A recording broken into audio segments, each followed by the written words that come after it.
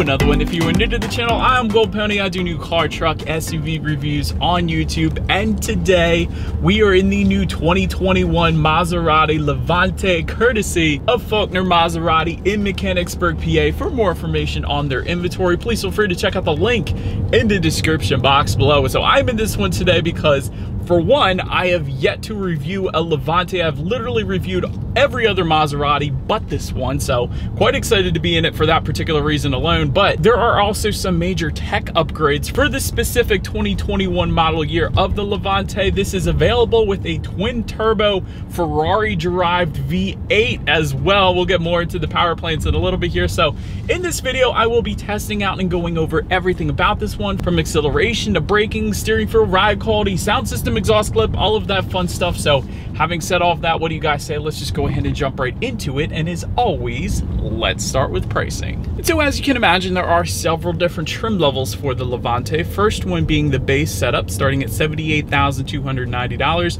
Then for that setup, there is a Grand Lusso and Grand Sport. Both of those start at $84,290. Then there is the S trim level for $89,290. And again, two package options, Grand Lusso and Grand Sport, going for $94,290. Then there is the GTS. That one goes for $125,890. And lastly, the Trofeo. That one goes for $153,090. But as you can imagine, with that many trim levels, there are two different engine configurations available for the Levante. First one belonging to that base trim and S trim level. That is going to be a 3-liter twin-turbo V6, putting out 345 horsepower, 369 pound-feet of torque for that base trim level. However, if you jump up to the S, that bumps it up to 424 horsepower, 428 pound-feet of torque, sent to all four wheels either way through an 8-speed automatic with paddle shifters available. 0 to 60 time comes in at 5.8 seconds for the base, 5 seconds flat for the S trim level, and then top speed 156 miles per hour for the base, 164 for the S trim. MPG numbers coming in at 16 in the city, 22 on the highway. Either way, taking premium unleaded fuel. But so then there is the other engine configuration belonging to the GTS and Trofeo trim levels, and that one is going to be a 3.8-liter twin turbocharged Ferrari-derived V8, 550 horsepower, 538 pound-feet of torque for the GTS. Trofeo jumps that up to 580 horsepower, again 538 pound-feet of torque, sent to all four wheels through an 8-speed automatic with paddle shifter. 0 to 60 time for both of those trims, 4 seconds for the GTS, 3.8 for the Trofeo. Top speed 181 miles per hour for the GTS, 187 then for the Trofeo. That is quite fast for an SUV. MPG numbers coming in at 13 in the city, 20 on the highway, taking premium unleaded fuel. But so that before we do any kind of fun acceleration test here in our particular Levante, I did want to mention to you guys, there are some driving modes. Those drive mode buttons are located just to the left of the shifter. They will include normal, off-road, and sport. And so, having said that, what do you guys say? Let's go ahead and put it in sport driving mode. It did immediately just downshift for me, so it is going to hold the RPMs at a much higher level, giving you more power on demand. That's always a good thing. And ultimately, drive modes will adjust shift points, throttle response, and steering sensitivity. So now, having got all of that out of the way, what do you guys say? Let's go ahead and find a straightaway. Let's put this thing to the test. And by the way, we do have that base engine configuration today, in case anybody was curious. But let's go ahead and see how quickly we can get our new 2021 Maserati Levante here up to speed. Well, it seems like a good spot as any.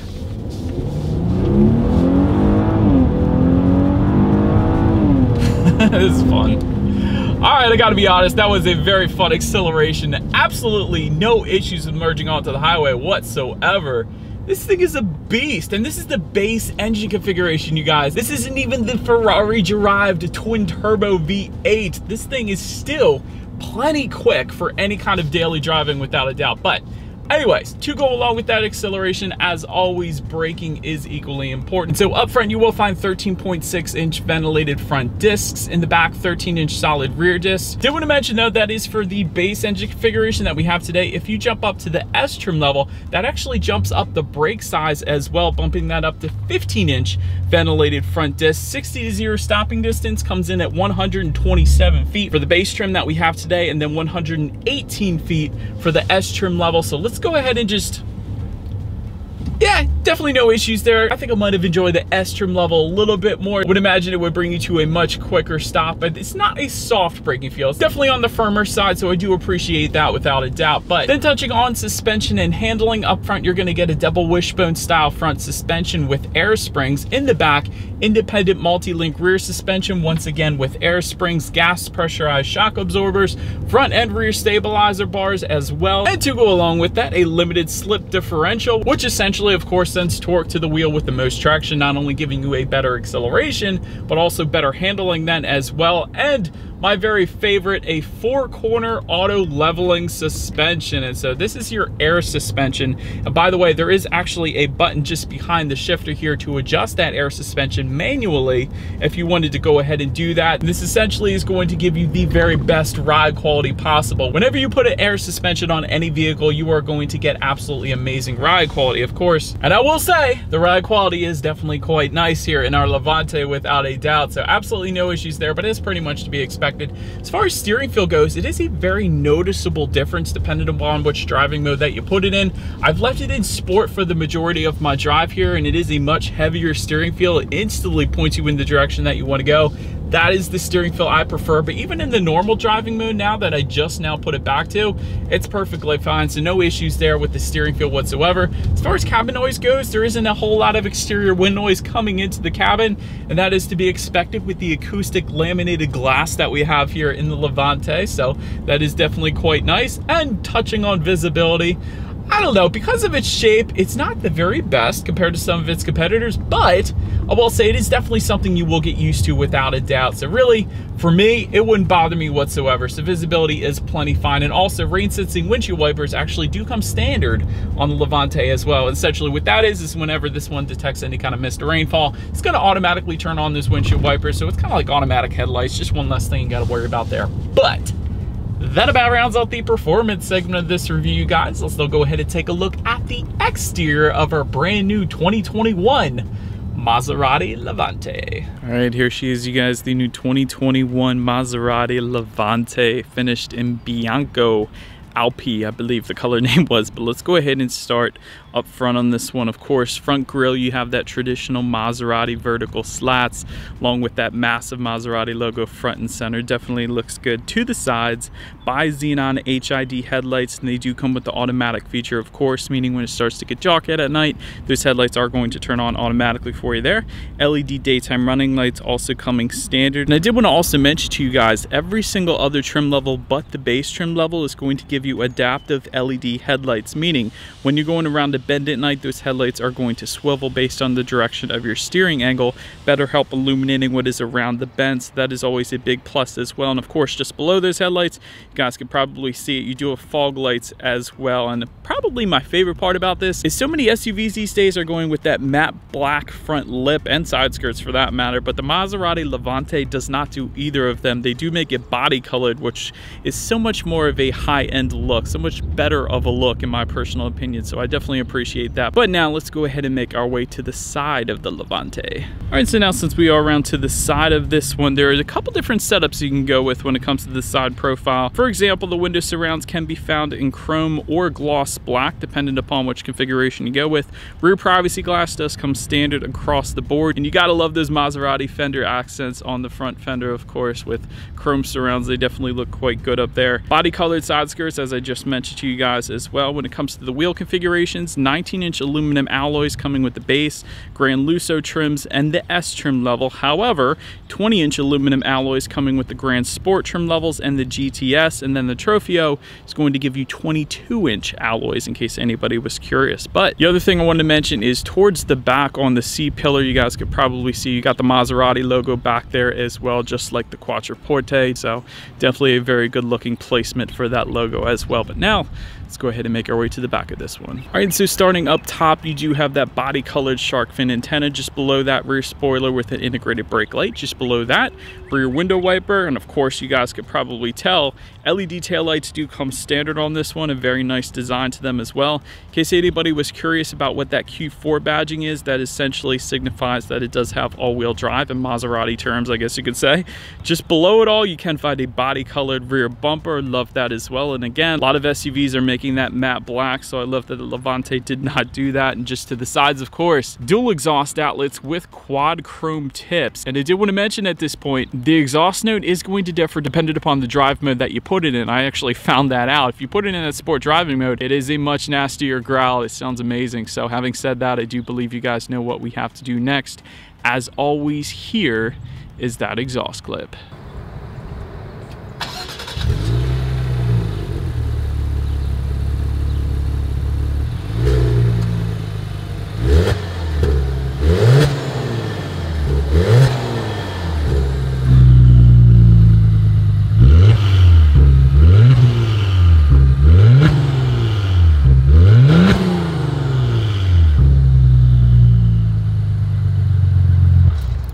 And so now, since we are around back of the Levante here, when it comes to opening that rear tailgate, there are a couple different ways to go ahead and do that. There is, of course, a button on the key fob itself. That is one way. There is also, of course, a button on the tailgate itself. So either way, of course, is perfectly fine. Once opened up, cargo capacity comes in at 20.5 cubic feet.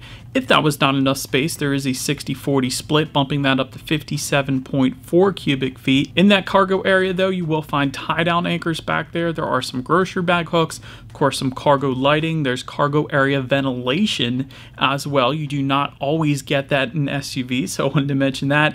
And if you look underneath the cargo floor, you will find some in-floor storage actually as well. And to my surprise, there is actually a clever little contraption that actually holds up the cargo floor if you were to be loading several things within it. So it is kind of a Velcro kind of setup to actually go ahead and hold that cargo floor up, but I don't think I've ever seen an SUV that was clever enough to do such a simple thing like that. So well thought out, Maserati. I think that is very useful. But so anyways, then making our way up to the rear legroom, that is going to come in at 37.2 inches. So for reference, I am an even 6 feet tall. This is how much space I had in the second row there behind my own driving position, of course.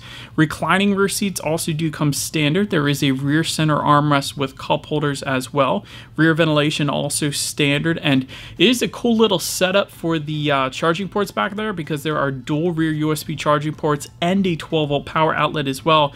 But you can actually choose to close that up if you did not want it exposed, or you can leave it open if you did want it exposed. So just taking the extra step. So I like that. I wanted to mention it. And since we're back here, I also wanted to mention another very cool feature of the Levante here. You have frameless doors. That is, or frameless door glass, I should say, which is so cool. It's kind of a coupe-like silhouette then with the frameless door glass.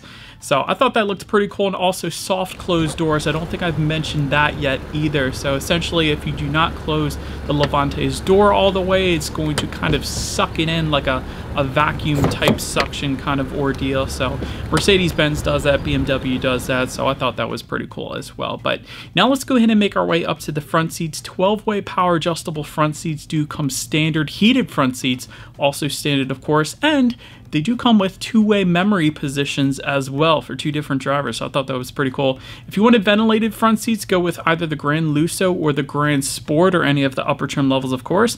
And these seats, by the way, were extremely comfortable, and perhaps the most comfortable part of the seats, just like in the Alfa Romeo Stelvio I recently reviewed, were the headrests. So if you were to happen to really get on the Levante and your head goes thrown back in the headrest, it's like a stinking pillow. It is so amazing.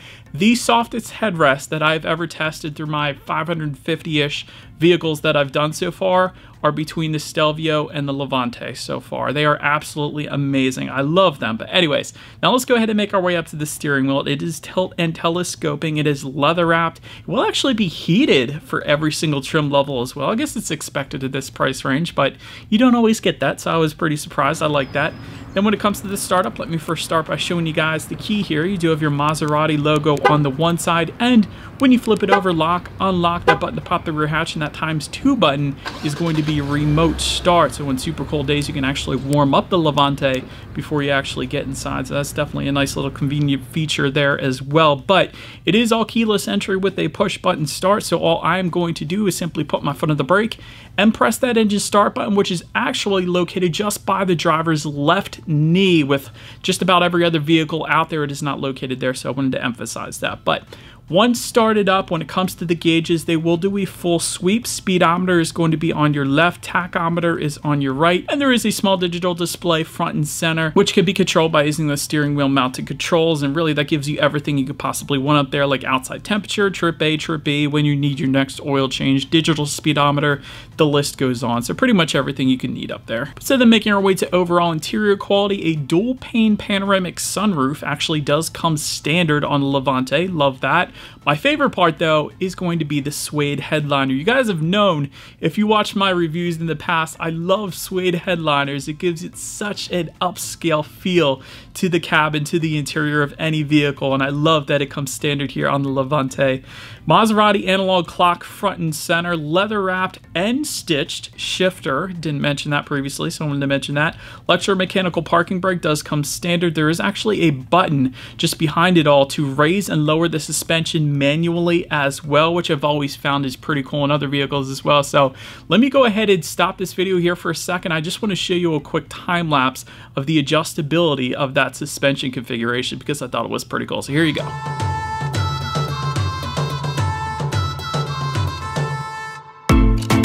Anyways, continuing on with the interior quality here, contrast stitching found everywhere. We have some orange contrast stitching found in the doors.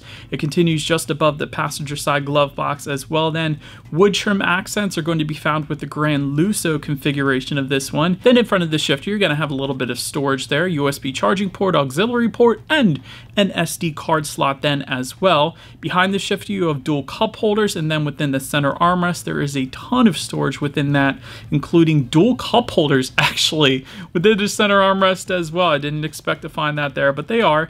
12-volt power outlet also coming standard then within that center armrest too. But now let's go ahead and make our way to the tech display, continuing on with the interior here.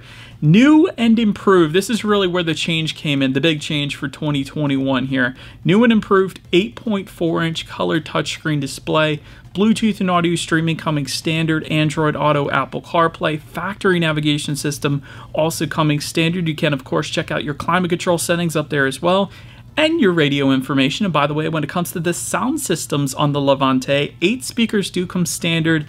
That's the one we have today, but there is a 14-speaker Harman Kardon sound system that will come standard with the Gran Lusso and Gran Sport. So we do have the 8-speaker sound system. So what do you guys say? Let's go ahead and turn on the radio, see what we got playing today, and let's test out the clarity of this one.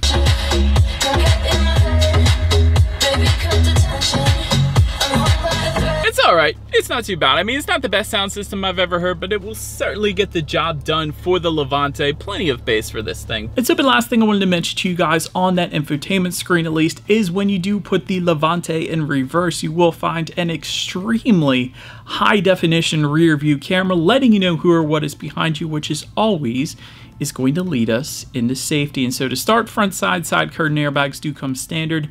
In the back, you're going to have latch, aka lower anchors and tethers for children for the rear car seats, rear child door locks, tire pressure monitoring system. Also coming standard though, front and rear parking sensors.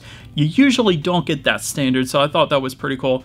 Also a blind spot monitoring system as well, but there is a driver assistance package that is optional that goes for $1,700.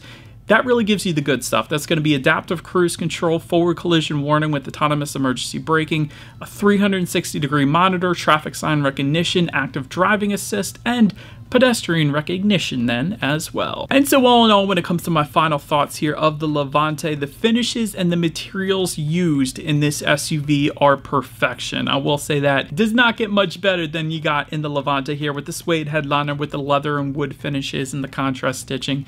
Definitely very nice interior quality. Acceleration is really great as well, even in the base Levante. I will say that you're not going to have any issues merging onto the highway in this one. Styling is wonderful as well. Exhaust note is brutal. I love it. Did not expect that on the base Levante here, but once you switch it into that more aggressive driving mode, it definitely gets so much deeper. I love it. But anyways, the tech is very high definition as well. Probably one of the more high definition infotainment screens I've seen in quite a while. And again, that was the improvement, so that makes sense. But definitely like that. As far as room for improvement goes on this one, full digital gauge cluster is pretty much a necessity in this day and age, I would say, especially on a luxury vehicle like this. BMW does that, Mercedes-Benz does that, Hyundai does it, Mitsubishi does it. I could go on, but just about everybody is doing that now. And the reason they do it is because it does give the driver full customization. You could change the different gauge loadouts to make it look however you want to make it look. So I don't know, I would have loved to have seen that. And also,